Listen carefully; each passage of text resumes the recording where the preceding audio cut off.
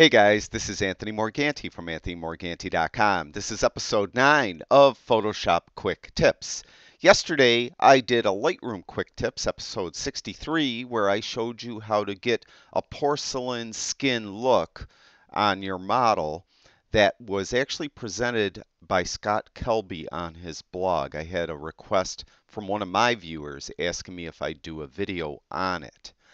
I mentioned in that video that I never get that look using Lightroom. I use Photoshop, and I mentioned that I'll do a video on how to do it in Photoshop, or at least how I do it in Photoshop. And I was looking over at Scott Kelby's blog, and he does it slightly different than I do. But I'm going to show you the way I do it.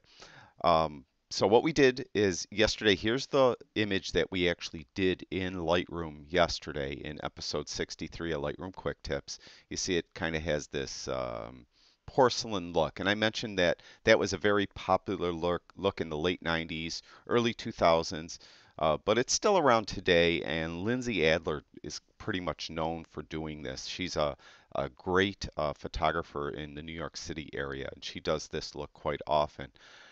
Uh, I, in my professional business, I've actually only had to do this look once. I had an art director where I was doing an ad campaign for an optical place, and they wanted this minimalist kind of gestalt look to the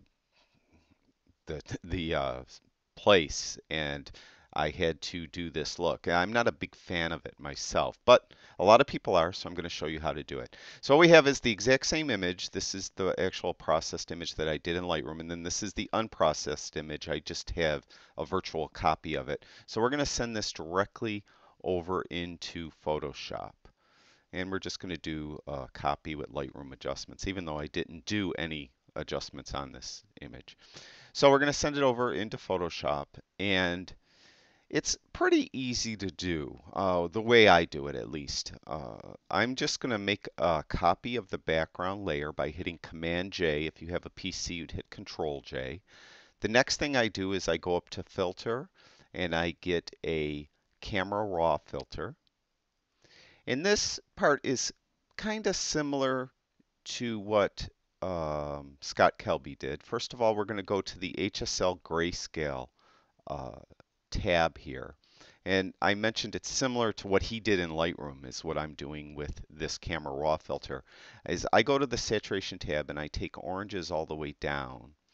And when I look at it too, I kind of sometimes see some little like color in there. And usually if I take yellows down a little bit, that'll take care of that as well.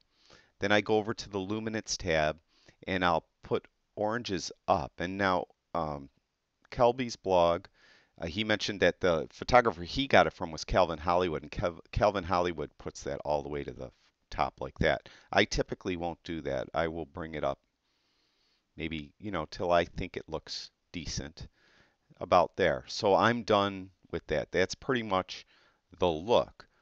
And when you click OK, it'll apply it. Now, the problem I mentioned in the Lightroom video is that it also will affect anything else in the image. So if I turn that layer off, you could see how it affected her red hat and her red sweater.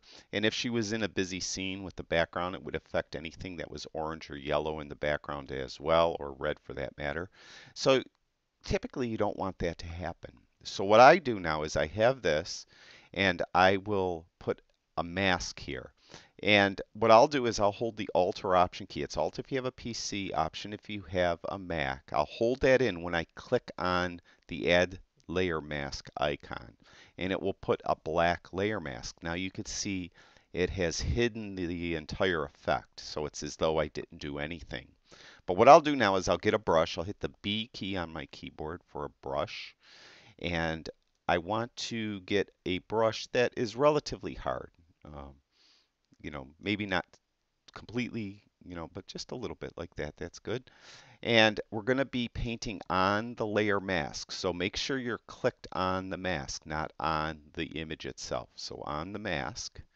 And we're going to paint in white because white will reveal what is behind the mask. So we're going to hit the X key on the keyboard. We want white in the foreground here. So we're going to hit the X key on the keyboard.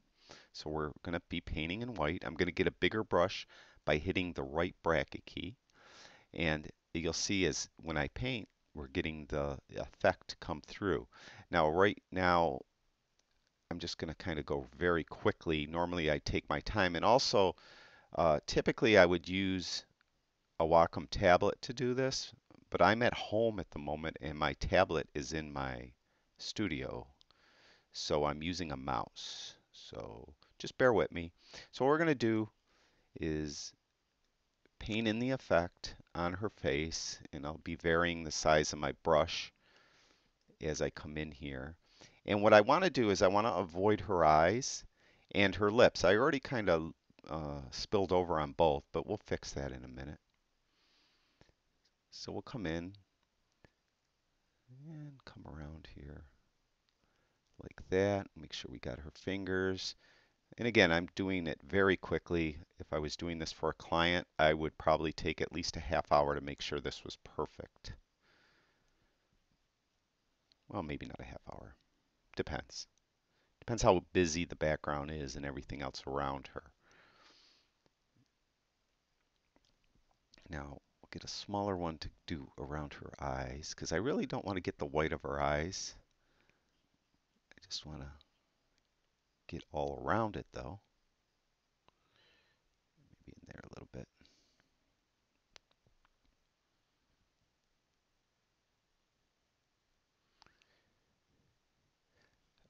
Okay, now you can see I spilled over on her lips and we don't want that. So what we're going to do is, once I get her entire finger painted down in here, and what we're going to do is we're just going to switch and put black in the foreground on this color swatch by hitting the X key. So we swapped them. And then I could come in here and I could paint in her lips a little better. Now, if I was actually planning this shoot to do this look, which I wasn't, but if I wanted to actually do this look, when I photographed her, I would have had our makeup person um,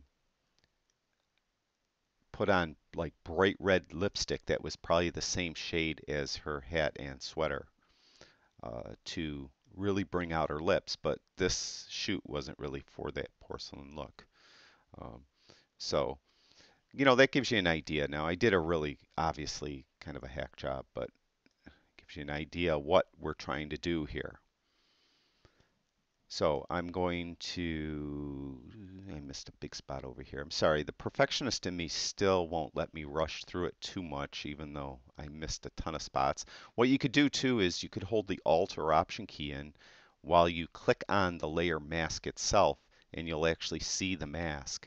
And then any like glaring spots you might have missed, you could come in here and paint those away like that.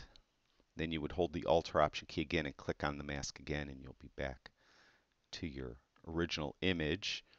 So let's just say that's good enough. So I just am going to quit Photoshop like that, and it's going to ask me to save it. I'll save it. So it'll save the image.